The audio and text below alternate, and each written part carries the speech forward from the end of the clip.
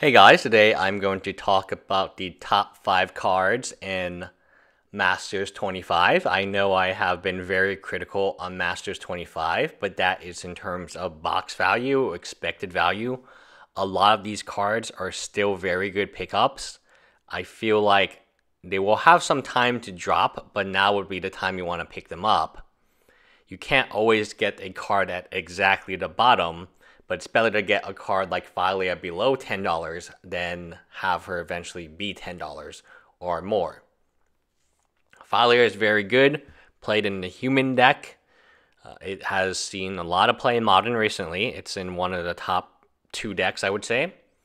It's also very good in EDHs. I play it in my EDH decks. It's kind of a strange card to have, but when everyone's mana ramping and dropping big stuff, having this one is kind of surprising. So the days of hoarding and speculation is kind of over. It's more like, do you want a playset? At most, do you want 2 playsets? 2 playsets makes it so you have one to play with, and then you have one to trade away into something. So from here on out, MTG Finance is not going to be, at least in this channel, it's not going to be about making money.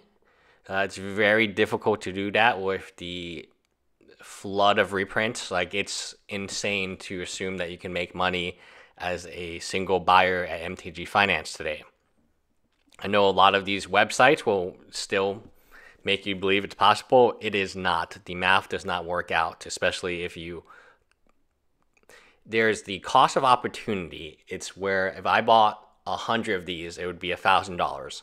So if I sat on this for a year, I could put that $1,000 in a bond, maybe a government bond. I could put the $1,000 in the stock market or even Bitcoins, and they would go up or down, just like Philia. But the liquidness, so if I put it in a bond for 1 year or a CD at a bank, I'm guaranteed to be able to get my money back. Here, there's no guarantee. Even if it looks like it goes up, you still have to buy list it. You still have to find 100 or at least 25 buyers who want a playset a piece at a price, which includes shipping, PayPal. So my objective is to make sure that your trade binder is quite solid in the future. I love this card at below $15. Like, there's not much I need to say. The artwork is fantastic. She doesn't see any play right now in Modern. In EDH, she does see play pretty much in every green deck. However, as we saw from Bloom, which was a deck that did use her, her price went insane when she was played in a deck. Now she is a rare, and she has new artwork. I think the new artwork is definitely a bonus. It is the same as the Judge promo artwork. I've always felt that's kind of strange to do that. I think this is the preferred artwork in my opinion. The other original artwork will always be original, so that the foil of the original will always be more expensive because it's harder to come by. Having this in your trade binder is very interesting. I think that having 8 of them is probably where I would be at. I would want to be at for this particular copy, mainly because you can out them one by one, or you can bet on a deck, a future deck coming. And I know it's coming because land or land. So Emulate Bloom is not the only deck that operates in that type of way. You have Prosperity Bloom, which was the first combo deck in Magic history. This type of mechanic where you want to drop multiple lands is a viable, it's always kind of been viable. So I like the card because you can always get rid of it in EDH, but there is the upside that another deck emerges like Emblem Bloom. Hopefully with people cheating less, right? Alright, so I'm only going to pick one of the filter lands, but obviously all the filter lands are semi-okay. Cascade Bluff is cheaper. The Twilight one, the black, white, and the black-green, black-green being Jund, of course, are the most expensive by far. Cascade Bluff is below $8, right? Like, there's not much I have to say about it. I like the colors. When you talk about colors, it's interesting now because blue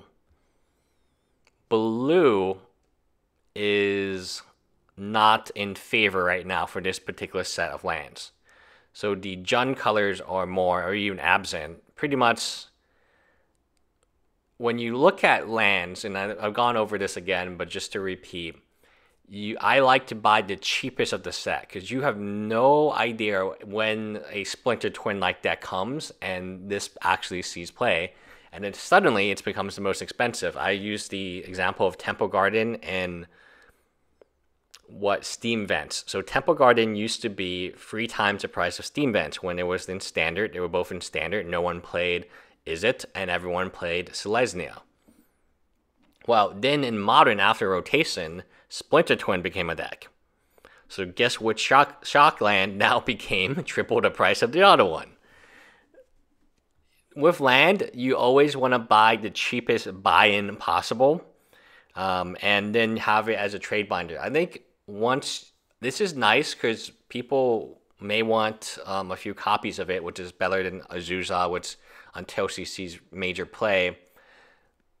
It's a good land. I don't think the filter lands are anything particularly special, like the fetch lands, but I also don't think they're going to be reprinted anytime soon. All right, let's pick a cheaper card, Co-Listen Relic. This card is pretty much played in every EDH deck. It is very, very good. In my opinion, I think pretty much any mana generation, especially this one of utility, I've always had it in my EDH decks because I was lucky enough to get the Phyrexia versus the Coalition or something. For $4.25, this will trade heavy. So when you talk about the tradability aspect of it, people who already have a copy of this will probably trade into it because they realize how liquid this card is. It's at a good price point. $4 is a good buy-in. It could easily hit 10 within a few years, assuming, again, not reprinted. The artwork is very nice. There's not much I can say that's bad about this card. A lot of times when I look at cards to accumulate, I look at the price point. I like to be between $2 to $4 because that means there's actual growth, because I needed to triple to make enough money to justify doing it. So Fire goes from 2 to 20. That's the way to do it. But if you have a card that goes from 20 to 30, you're still out money. That card didn't double, so I mean, or if you buy Lily for 90 and she goes to 110, it sounds like you made $20, but in actuality, you lost money. And that's just the harsh reality of MTG finance. A lot of people won't tell you. There are margins everywhere, and the more cards you accumulate, the smaller your margins become because you lose the ability to out it, or you do more work to out it. I have the story of the Underworld Connections, which I bought for 8 cents. I bought 180 copies for 8 cents a piece. That card became Star City Games $2.99, which as a playset, because there was a playset card during RTR, you could trade easily a playset set into a Shockland, no problems. I did this so many times, I just didn't want to do it anymore. Like, I knew that I should do it, and it eventually would help me long term, but I just got so bored I couldn't do it anymore.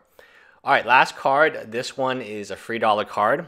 2 to 4 is a very good range, and in my experience, that's where you want to be. You don't want to be at the high end because the high end has more risk during reprints, because you put more money in and you don't actually have that many copies, so the reward is not that great. You're not going to double. Lily Honor is not going to go from 90 to 180, right? That's not going to happen. But could Aldrami's Call go from $3 to 10? Tripling? Yeah, I think it's possible. All right, let me play it this way. This card is insanely good. Yes, it is 2 colors, so that makes it a little more difficult in EDH than, let's say, Demonic. And yes, it limits you to a creature, but it is instant speed. It is card into your hand, and that's super important because you don't lose card advantage. Let me give you an example of like cards similar to it in blue. So there's cards that cost 1 and they blue, and then you get to draw a card, accumulated knowledge. So the first accumulated knowledge is just a filter. The second one actually gives you advantage. This one gives you card selection and card draw. So you cannot forget that this is pretty much cycling, replacing itself at instant speed, which is something that green and white don't really have that many instants. Fantastic in EDH. I'm a buyer of this all day long at $3 or $2, which is what it is at now. So hopefully you guys, I mean, Modern Masters as a box, yeah, don't avoid that. Sorry, Masters 25. There's so many of these master sets. As a box, yeah, avoid it like the plague, but these singles are really, really good. And the more people poo-poo Masters 25, the more opportunity exists. These are my top 5. Again, I'm not saying go out and buy 100 copies of this. I'm just saying that having an extra playset or even having a playset, it's going to save you money in the long run and make your trade binder a lot better in terms of when you do need a card and you don't want to pay cash for it. These cards should go up in value when you need them to. Anyway, that's it. Bye, guys.